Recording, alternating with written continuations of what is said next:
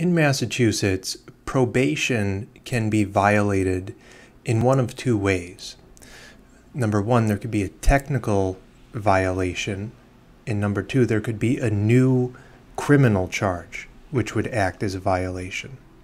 So a technical violation is when the probationer is ordered to do something.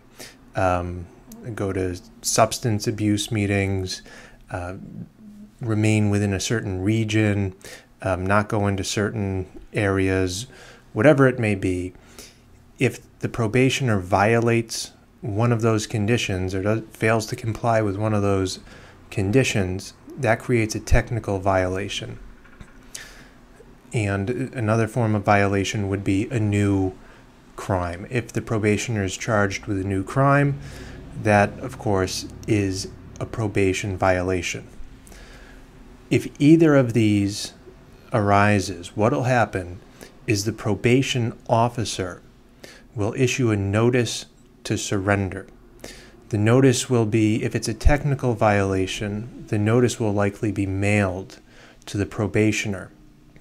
However, if the probationer is arrested on a new charge, the notice will be handed to the probationer either at his arraignment for the new charge or at some point leading up to the arraignment. For a violation of probation to go before the judge, because only a judge can determine whether a violation occurred or not, there will be two hearings. The first hearing is what's known as the detention hearing, where the probation officer will present evidence and just show the court that there is probable cause to have a probation violation hearing. So that'll occur, the detention hearing. If there's probable cause, then there will be a probation violation hearing.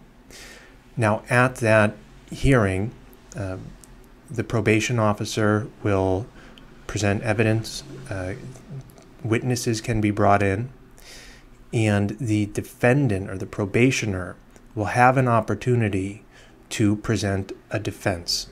So he can present his own evidence, he can confront witnesses against him, he can cross-examine witnesses, and he can have a lawyer there making the case for him.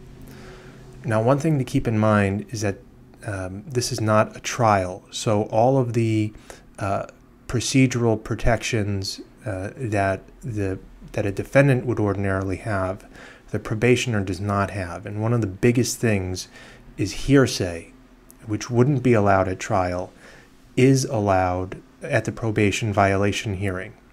However, the hearsay has to be substantially reliable. So it has to be something more than what was overheard outside of court.